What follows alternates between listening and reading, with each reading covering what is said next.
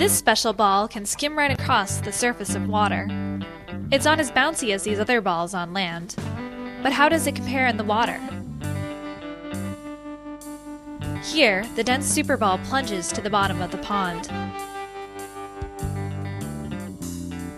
The racquetball deforms slightly on impact, increasing its contact area.